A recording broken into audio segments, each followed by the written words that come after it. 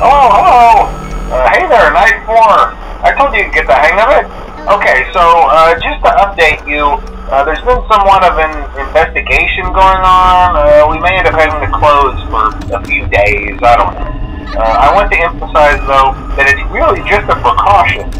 Fazbear Entertainment denies any wrongdoing. These things happen sometimes. It'll all get sorted out in a few days. Just keep an eye on things, and I'll keep you posted.